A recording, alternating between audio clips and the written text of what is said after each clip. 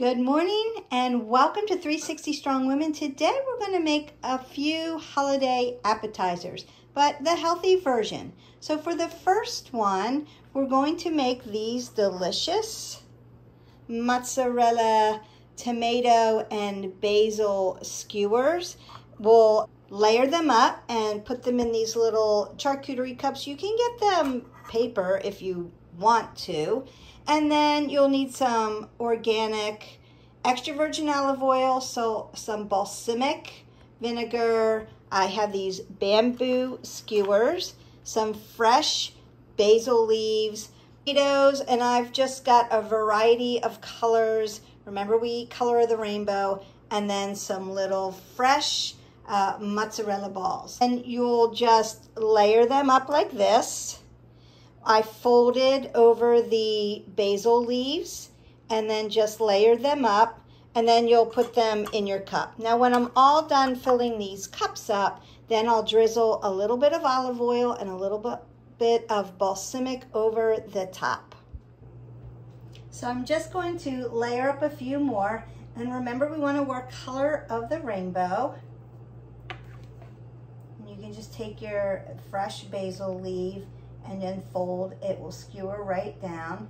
Just using one mozzarella ball because remember that it is dairy. Now if you wanted to, you could use a vegan version and use a vegan cheese. And so I'm going to make a couple of these. I'm going to use the different colors so that it looks pretty. The basil smells so good. It's super easy. You can put it together really quickly. You could also put a little bit of salt or pepper on the top. I'm not using any salt because it's low salt, and remember that dairy has sugar and salt in it. Vegetables have natural sodium in them, so you don't really need it. Once I get my cup really full, then I'm just going to drizzle a little bit of olive oil and a little bit of balsamic over the top to serve. Now what you could do is just take some on the side and serve it on the side and let your guests put their own on. So there you have it. That's our first hors d'oeuvre of the day. Just these really fresh mozzarella skewers in these little charcuterie cups. You could make a cup for each person, and then that way just get their own nibbles. And you can put a variety of things in it, or you can just serve these. Let's go on to the next hors d'oeuvre. Okay, welcome back. We're on our next healthy hors d'oeuvre. And so we're going to make goat cheese balls with chopped pecans and chopped cranberries and a fresh rosemary stick. All you're going to do is get a log of goat cheese, sprinkle some ground black pepper on it. Get some chopped pecans, some chopped dried cranberries, and some fresh rosemary. You're going to roll the goat cheese into a ball and then roll it into some pecans and some cranberries. You've already sprinkled it with a little pepper. Add a little fresh rosemary stick. And there you have it.